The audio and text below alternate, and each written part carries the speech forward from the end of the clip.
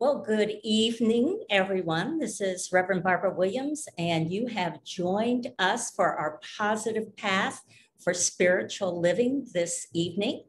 And so I've muted everyone. And if there's a point where you would like to submit a question, if you would just do that in your Zoom on your chat or in Facebook, and we will address it at the very end when we stop recording. So if this is your first time with us, I'd love to direct you to our website, and that is unitychq.org. And it's just a combination of Chautauqua, since we're at Chautauqua, which is chq.org, and our Unity worldwide, which is unity.org. So this evening, I'd like to get started and introduce you to our minister this week. And this is the Reverend James Stace. He has been at Chautauqua 12 times, right? He is sitting here beside me. He's going to be on camera in just a moment. And he is also from the Unity South Twin Cities, and that is in Bloomington. So yeah, I already got that wrong. Bloomington. And so we are delighted to have him, and he's going to do something really special. He has probably more background about Unity than anyone I've ever experienced. And tonight he's going to work with Myrtle Fillmore's process of I have the wrong one. The method of spiritual development. So I'm going to turn that over to him, Reverend James Stace. Hello, everyone. Thank you for joining us at Chautauqua. This is a little new experience for me, and we started it with the Sunday service with people joining us online. Now, the first thing I want to say is a little bit of instruction. I will ask you tonight to just write down some thoughts after a few moments of silence. So please get pen and paper and have it nearby so that you can participate with this. First of all, I want to thank Barbara and Unity of Chautauqua for inviting me. But Barbara specifically said, do what you love, do what you love. And I thought, oh, well, that's got to be Unity history. I worked as a business manager for the founding congregation of the Fillmores in Kansas City for 12 years before going to ministerial school. And I had the privilege of knowing people that had been alive long enough, they knew Charles and Myrtle Fillmore directly. And they shared so much with me, and I learned so much from them. And I was reminded of the scriptures in the book of Revelation with the letters to the 7 communities. And the letter to Ephesus, I believe, the Spirit of Christ said, "You have forgotten the love you had at first." And I love that phrase. I meditated on it when I was in ministerial school. And a lot of times I have to remember, do what you love. Do what really matters to you. And so tonight I thought I would present what really matters to me. Not because it's the story of Myrtle Fillmore, our mother of Unity, the individual whose personal healing and willingness to help others launched our whole global movement. It's not about mimicking Charles or Myrtle Fillmore, but it is about living, experiencing the ideas, the spiritual principles that changed their lives, launched a movement. But it's not enough to repeat their words. We need to repeat their experience. And because we are all children of God, that is always possible for each and every one.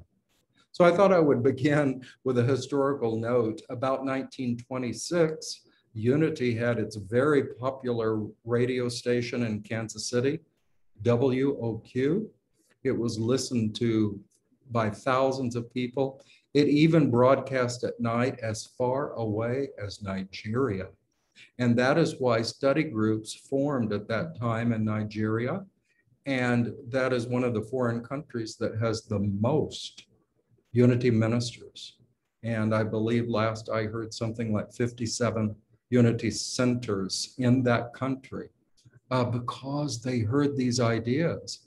But they didn't mimic Charles.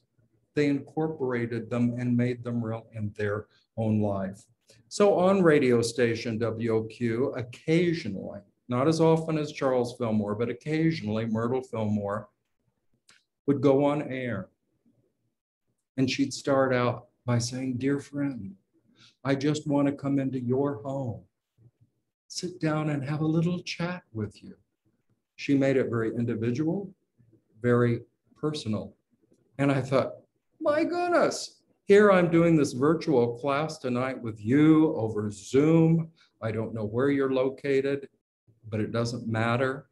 I want to share these ideas with you. But here was Myrtle Fillmore in 1926 doing the same thing and offering a virtual class by means of the radio, similar to Zoom, different technology, but it's the same idea, going right into people's homes with the ideas that Myrtle loved, her love from the very first of unity, this idea that I am a child of God. Therefore, I do not inherit sickness. Sickness is not a part of my essential design. Yes, here on earth, we may encounter illness and difficulties, but it's not at the core truth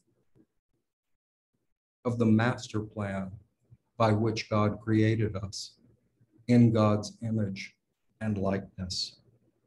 So Myrtle called her discovery this process of healing and spiritual growth. And she said, if you will practice it, if you will try it, it will become your discovery. It'll become living within you, not because Myrtle Fillmore said it, but because you practiced it and experienced it.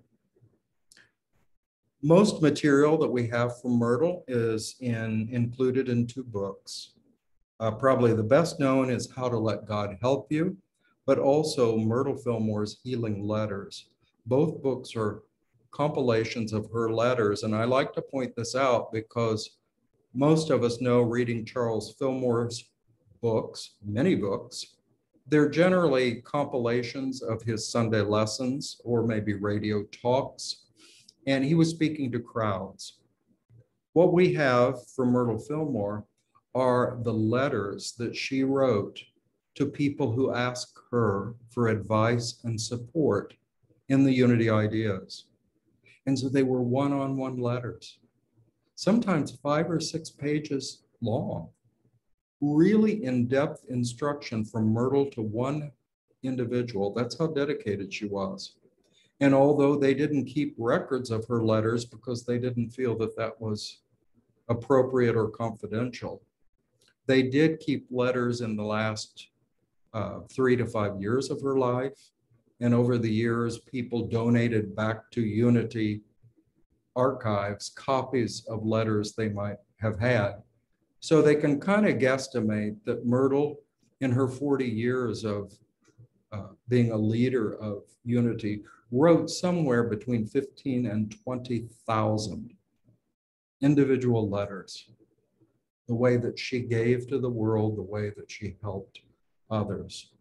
So now, let's move into her discovery, what she called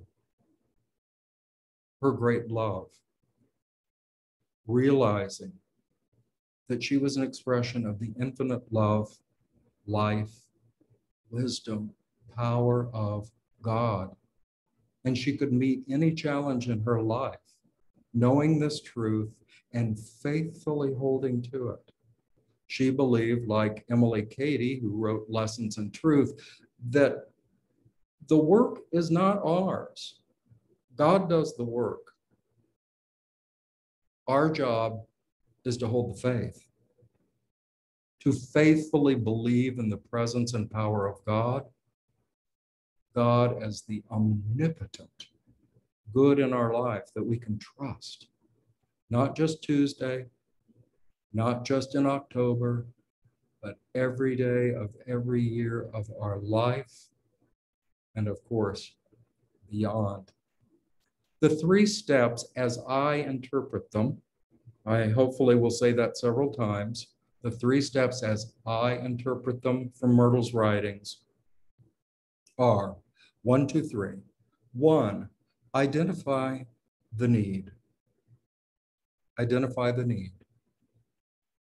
Perhaps you have a sense of a need of healing, of greater supply in your life, a need to be able to let go and forgive, a need for more harmonious relationships, a need for a greater sense of purpose.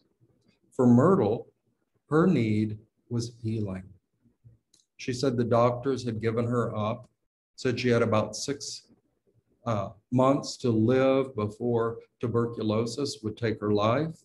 She should get her affairs in order. And so her need, as she put it, was, if I'm going to stay on this planet, I need to be physically healed. So identifying that need in your heart. The second step, expand from the need to a greater awakening.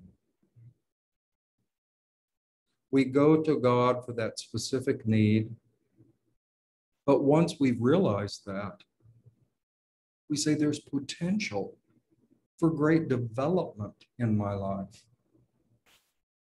It's not just the satisfaction of one need or prayer request. It's now to move on to all that you can be. And the third step, to move from that need that has been met, from expanding to your own greater spiritual development. The third step is, now I want to help others. Not tell them what to do, but share my story. Support them in their own awakening, their own healing. Whatever they need in their life, I can support that. And that was Myrtle's story. After her healing, and we know that she had the good fortune, we often make fun of mothers-in-law, but she had the good fortune that Charles' mother was a great caretaker and cared for the whole family so that Myrtle could spend 2 years in intense prayer and meditation work. She said, I let a prayer go up to Jesus Christ every hour. She went into this spiritual retreat because she wanted to be filled with this idea that she was God's child, created in God's image and likeness, spiritually perfect. And she knew if I could bring myself into alignment with that truth, my body would have to respond. And it did. If you look at the history after Myrtle's healing in 1889, when unity considers it began, something else began. Charles and Myrtle had their 3rd son. So at the age of 45, healed from her weakened condition with tuberculosis, she gave birth to her 3rd son. I think that's a strong indication that she regained her strength. Now, after that process, she began first helping the woman that cleaned the Fillmore home, and then other neighbors, and said, how can I support you in your illness or difficulty? I want to pray with you. I want to share what worked in my life. Maybe it'll be helpful to you. So Myrtle moved from that prayer need. She then began to realize, wow, there is a lot of potential in my being for development, growth. And then she wanted to help others. So she called that her discovery. And let me just share a few of her own words. This is how I made what I call my discovery. I was thinking about life. Life is everywhere, in man and in worm. Then why does not the life in the worm make a body like man's? Then I thought, the worm has not as much sense as man. Ah, intelligence as well as life is needed to make a body. Here is the key to my study, or to my discovery. Life has to be guided by intelligence in making all forms. The same law works in my own body. Life is simply a form of energy and has to be guided and directed in the body by intelligence. How do we communicate intelligence? By thinking and talking, of course. Then it flashed upon me that I might talk to the life centers in every part of my body. I began to teach my body and got marvelous results. As I said, she got results over time. But she quit telling her body how sick it was, how weak it was. Oh, woe is me. And she started praising the presence of life, the presence of God in her own body, praising the organs in the system, praising her eyes, saying these are youthful eyes with clear, powerful vision, rather than saying, oh, I just don't see well anymore. She lifted herself up. Now, perhaps we can consider what unity is today, what our own experience is, and we might learn by looking back to how it began, which is the intention of my evening with you. Charles and Myrtle Fillmore, the founders, sometimes described unity in an almost fanatical style. Yes, they were enthusiastic.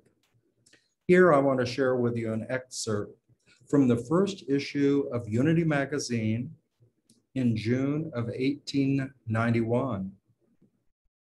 It describes, if you read between the lines, to not beg God for healing. Poor me. God, please, please bring me my health. Please heal this situation. Instead, they learn to realize their true nature as God's creation. So here's what they wrote.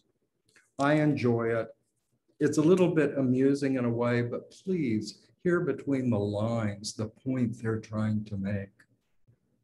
A very little common sense reason will show you that you are sustained, body and soul, by that invisible cause which ever wells up in you, and will always manifest itself as the silent builder when you heed its monition.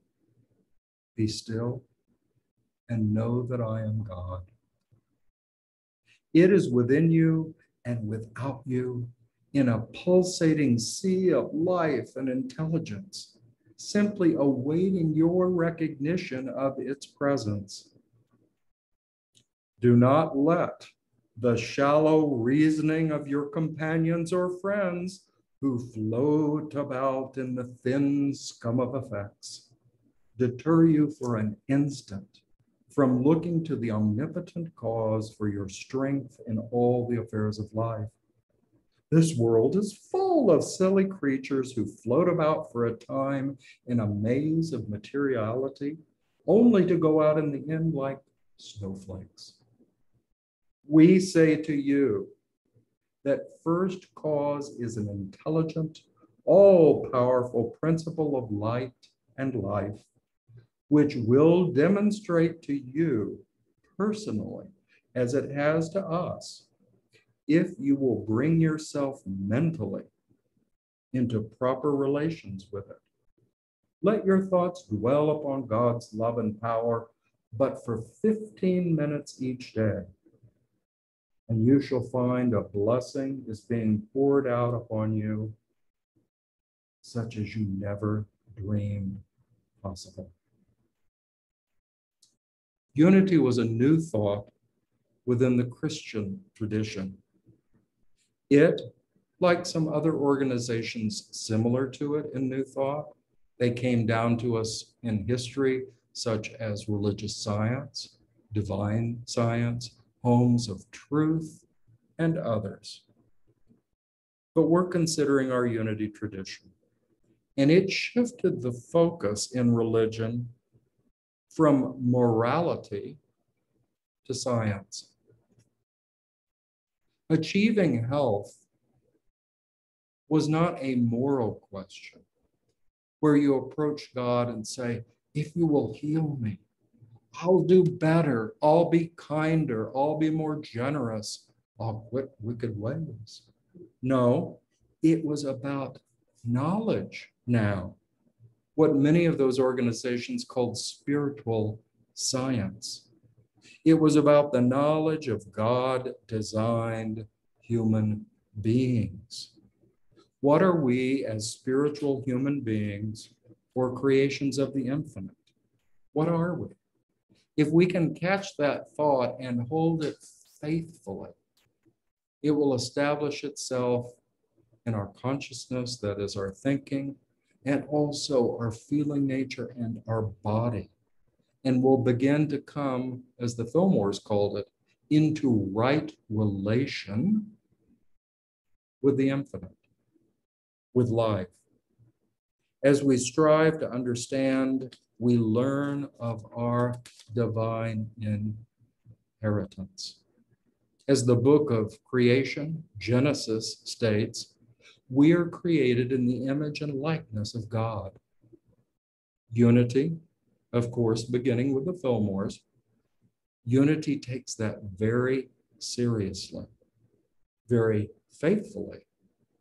Or in the words of Paul, a favorite mystic of Charles Fillmore, he felt a close affinity with Paul. Paul wrote, we are children of God. And if children, then heirs, heirs of God and joint heirs with Christ.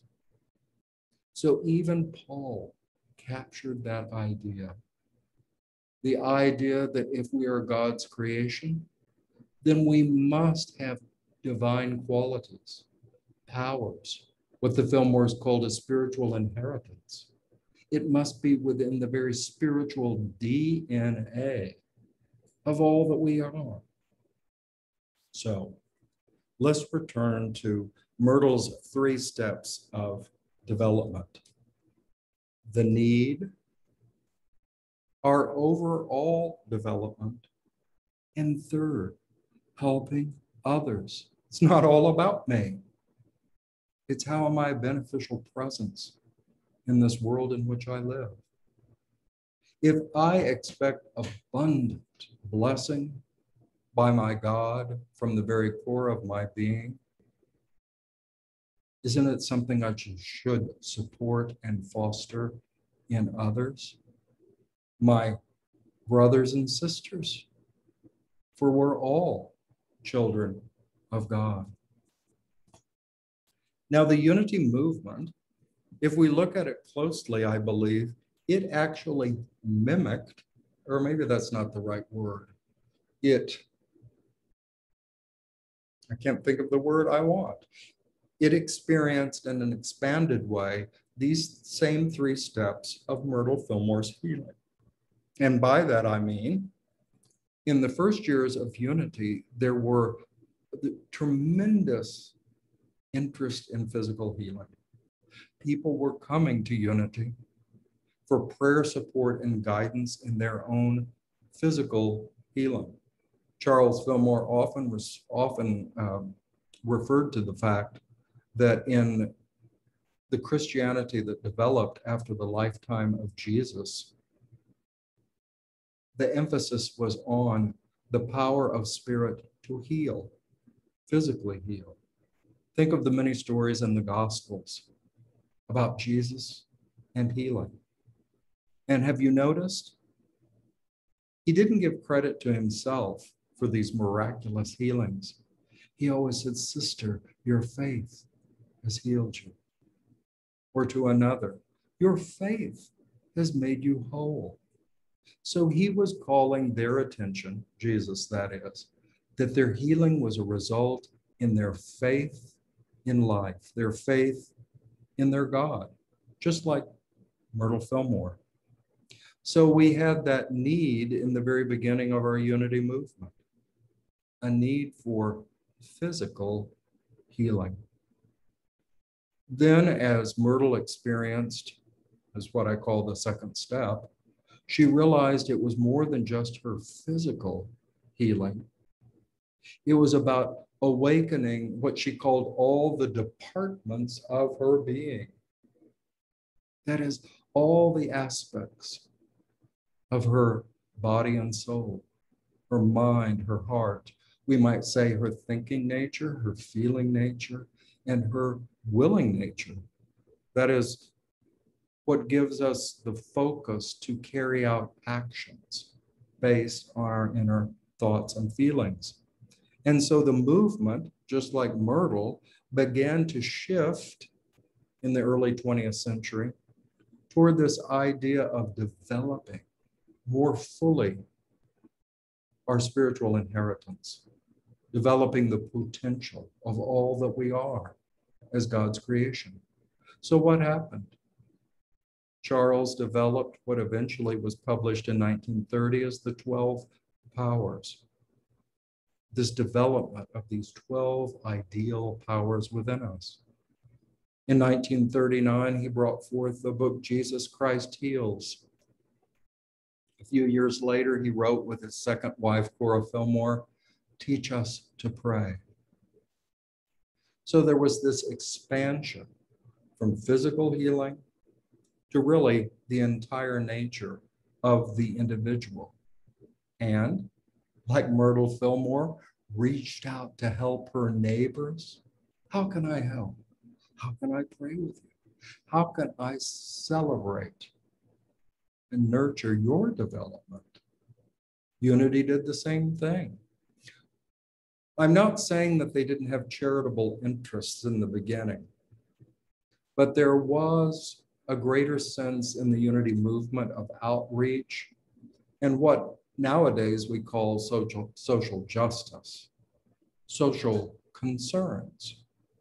And Unity became more interested in that reaching out and helping others. One, through its great publishing work. It began publishing periodicals to help men and women who were in business, different age groups, from the old We Wisdom magazine to a magazine for adolescents and young people. And so they tried to communicate these ideas, but they also reached out in other ways.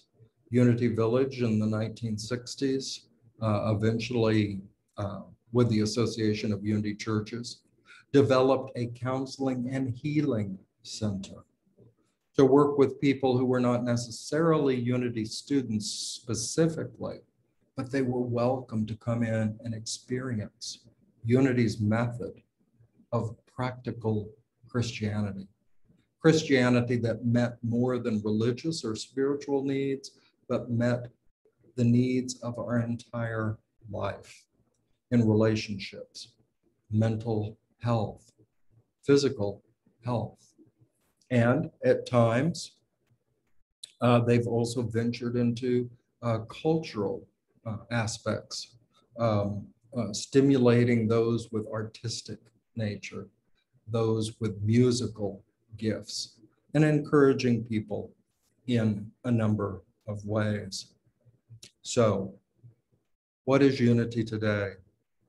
At our recent virtual conference in June of Unity centers throughout the world, sponsored by Unity Worldwide Ministries, there was certainly talk about how do we grow hybrid churches, just like tonight when we're together by Zoom, but also can be together in person. How do we develop that technology further? The Earth Care program. How do we reach out to the world and say, If we believe in the goodness of life, shouldn't we help people in the care of nature, the care of our planet? And of course, the social justice concerns of our world in recent years around the old struggle of racism, the greater struggle of separating people into us and them. How can unity help in this social work, in this world work of relationships and connecting? So here, Myrtle launched through her own life her 3 steps. God, I know you're with me. I know if I keep my attention fixed on that truth, you will help me through this physical challenge or other challenges in my life. When that need has been met, we realize, wow, my life could be so much fuller, more complete if I give it my attention and recognize that God's in every aspect of my life. There was a unity minister in New York years ago. He got tremendous turnout at Carnegie Hall because he put out the word, God is your wealth. Oh man, people were really upset. Connecting God with something as dirty as our money. But of course we know God is our source of all good and expresses through our financial life as well. So unity today, just like Myrtle is reaching out, how? How can we be of more help to people in every, what Myrtle called, every department of their being, that their life might be full and complete? So I have talked a lot. So I want to take this opportunity first to guide you through some questions. So get your paper ready. And we'll have a few moments of silence so that we can think around this. And then we will take these ideas that we have each experienced in our own way, take them into a time of meditation. And then, as Barbara said, when we stop recording, because we do have matters of confidentiality, you'll have the opportunity to use the chat system to present questions, what we might discover in one another's story. So first, let's just take a moment to center ourselves. Close your eyes if you choose, or soften your gaze, and just allow your awareness to go within. You may focus on the beautiful rhythm of your breathing, or the pulse of your heart. Isn't it amazing to stop and be still and to become aware of that pulse of the heart and of your respiratory system? It's such a beautiful expression of faith. It doesn't work on one day and take another day off. This pulse of life within us is constant and sure. And though at times it may become out of line due to some disturbance in our system, it does eventually regulate itself back into this beautiful pulse, a rhythm. And whenever we become still and become aware of this, what the Fillmores call this pulsing sea of life within us and all around us, we begin to settle into an awareness that the creator of all life, all good, is also within every cell and system of our body, within every thought and feeling of our soul, within the will that allows us to take action, to fulfill deeds in our life. God, we recognize you are present as the pulse of life in every aspect, in every department of our being. So let me pose this question to you, and then I'll give you a little time to think about it. And then just jot down a few words. What is your need? Perhaps healing, forgiveness, supply, greater love in your relationships. What is your need? Take a few moments. Take some notes.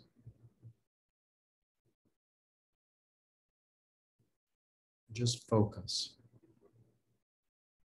What do I need now? What am I asking of life?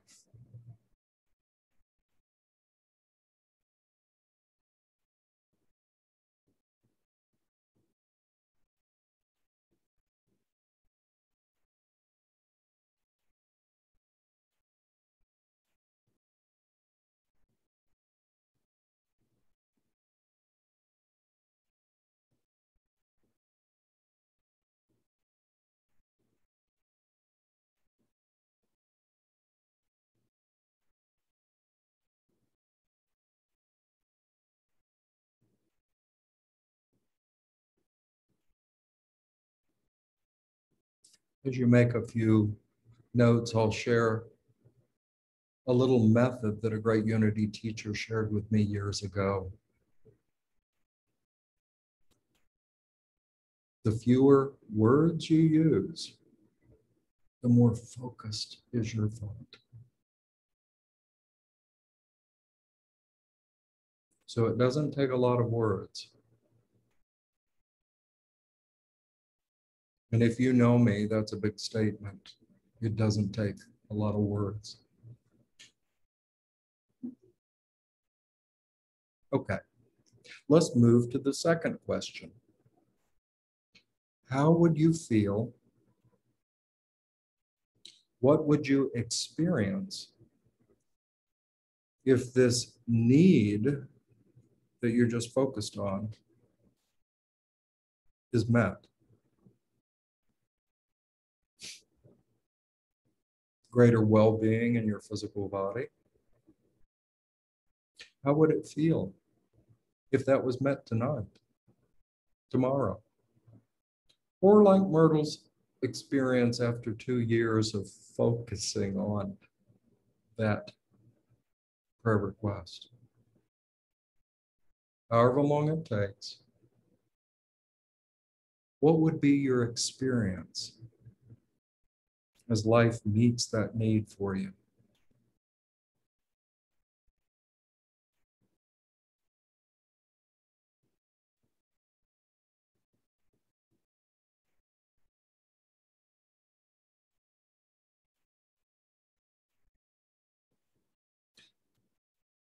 Now, the second part of this question is, how could the meeting of that need, your greater health, your greater supply, your greater love in your life, how could the meeting of that need increase your self-awareness and spiritual growth? Remember, this was Myrtle's discovery. She wanted it to be your discovery. This big struggle in your life has been eased, healed. Are you going to stop there? Are you going to say, ooh, there's potential for healing, not just this request of mine, but healing me, developing me in every aspect of body, heart, and mind. Perhaps you've chanted that well-known chant, heal what needs to be healed, then reveal what needs to be revealed. I love that chant. The healing of one need is just opening a door to greater healing in diverse ways in your entire life. So how would your self-awareness expand? How would your spiritual growth develop?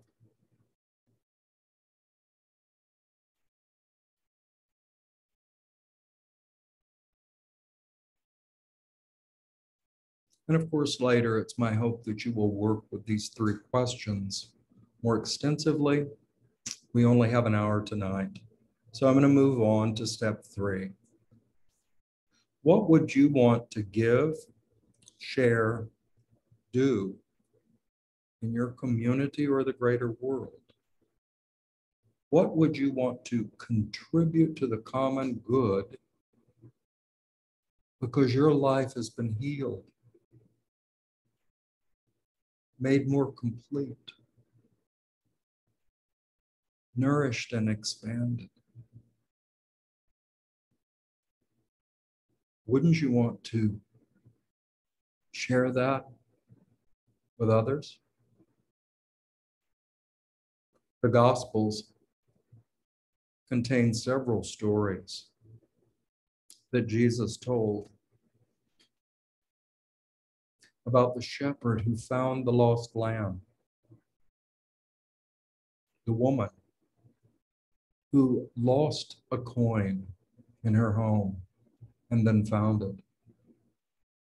And a lot of these stories say, then all the neighbors came and they all celebrated and rejoiced. You found your health, your greater good. Don't you want to celebrate it with others? Don't you want to see others prosper in a similar way with greater healing, supply, and well-being in their life? So what could you offer the common good from your increased joy, well-being, love in your life?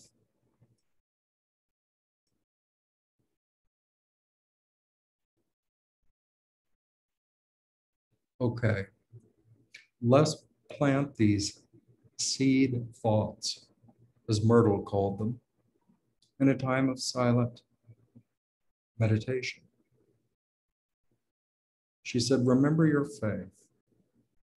These thoughts, these spiritual principles, if you want, are like seeds. You plant them in mind. You trust in their power. Don't you trust a seed?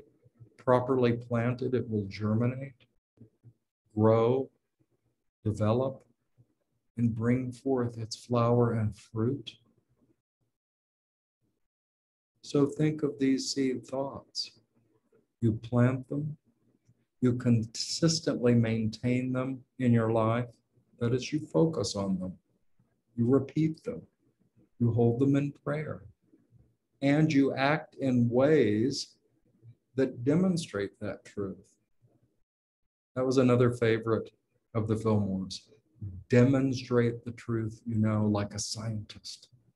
If I believe such and such, then I am going to act in ways that promote that truth. Charles said, you want greater prosperity in your life? Then do the things that make for prosperity, that support it through the actions you take, the choices you take, the generosity that you show others. So let's take a moment Again, closing our eyes as we plant these principles, this spiritual inheritance, the truth of our being.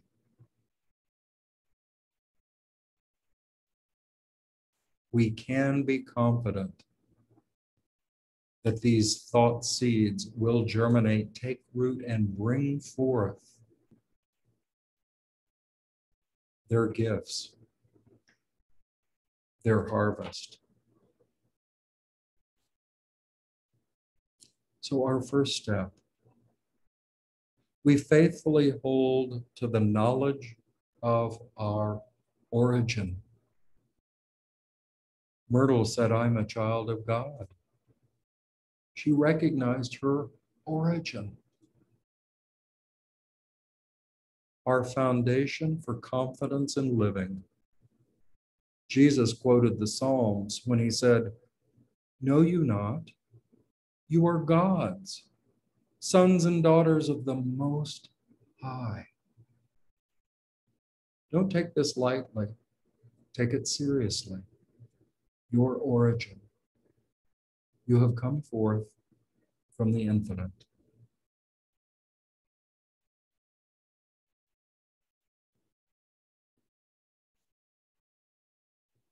Now we hold the principle or emphasis of that second step, the enlightenment and self-awareness that we know when we realize we are not yet all we will be. We might say we're a work in progress. We affirm a potential for development, and that potential is unlimited. Again, Jesus gave us that clue by saying, "What I do, you will do also,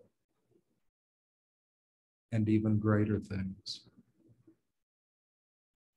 So really holding to this truth, planting this seed thought, I'm not yet all I will one day be.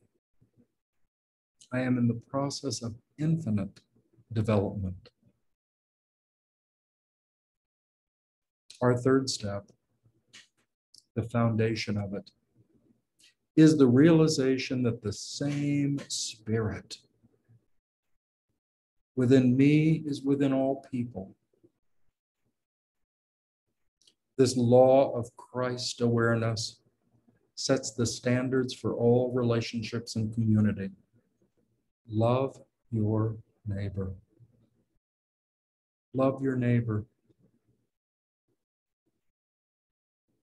Not equally to yourself, but love your neighbor as a true part of yourself.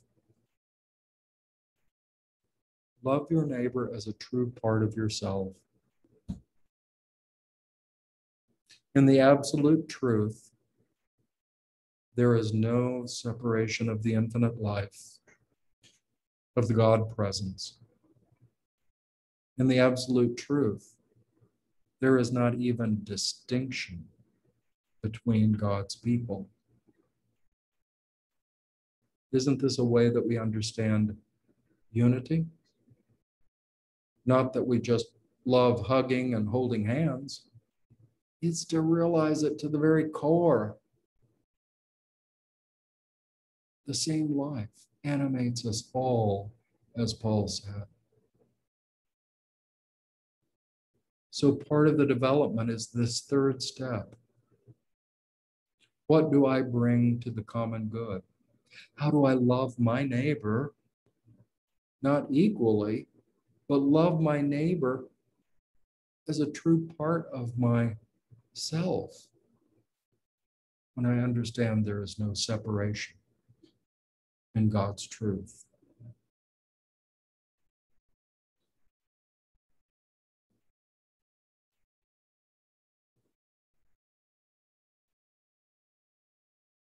So let's conclude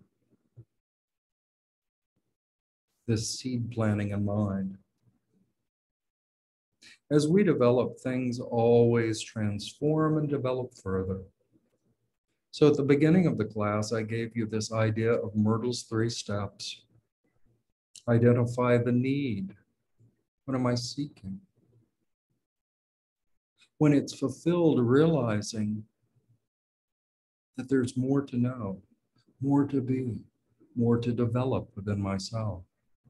And then the 3rd step, how can I share this joy with others? How can I support this truth in the lives of others?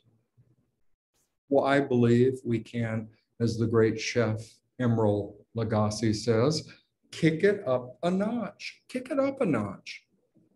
So now I'm saying, let's make these 3 steps, transpose them into a higher power. Now, step 1 is gift. Recognizing the gift of divine life in you. Step 2, recognizing potential or insight into your life. There's unlimited possibility within me because I am a child of the infinite. And then the 3rd, offering. How do I intend to be a beneficial presence in the world? If I believe in infinite goodness within myself, then I logically know that infinite good in others. And I want to support it in my community, in my church, in my family, in my world. Number 1, recognize that gift. 2, recognize the unlimited potential within. And 3, my offering to the world is to know that same truth in others and to support it with as much passion as I support it in my own life. I'll conclude with a quote I love from Lessons in Truth, Emily Cady. She says, "Oh, beloved, it's all the same truth. And you and I. There may be distinctions, but ultimately there is no difference." Isn't that a wonderful phrase?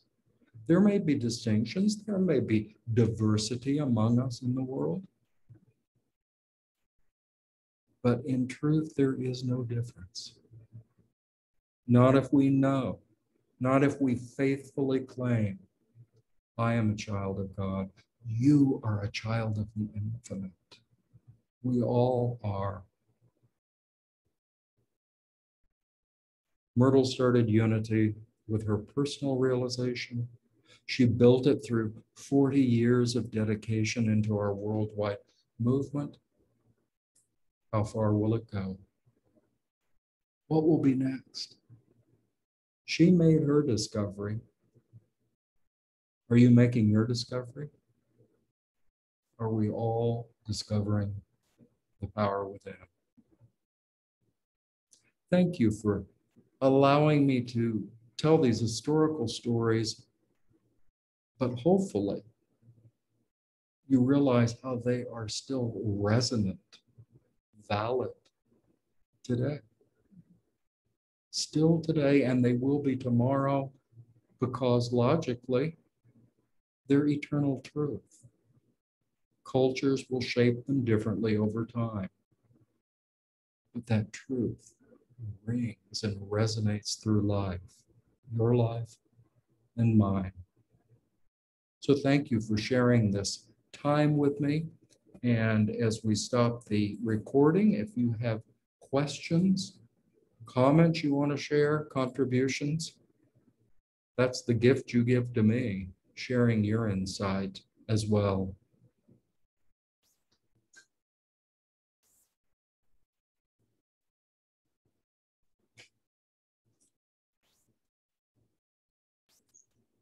I have two live human beings here in the room. So they're sharing.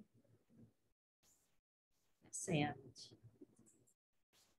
just don't stop, see where our stuff on our recording is. Oh, there it is.